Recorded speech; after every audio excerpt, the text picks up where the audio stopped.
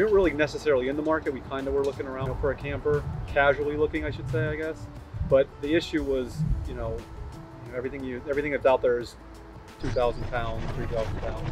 We didn't want to have to buy a truck. We just have like a little SUV that pulls, 1,500 pounds max. We had never towed anything, but it's super easy to tow, super easy to set up, light. So even if you can't back it up, I'm terrible at backing them up. You can pull it right off, but you can just move it right into your site without having to back it up. So that was like a huge plus for us. And the setup's super easy. It takes about 15 minutes once you get the hang of it. So if you arrive at your campsite and it's raining and you need to really set up quickly, it's totally doable.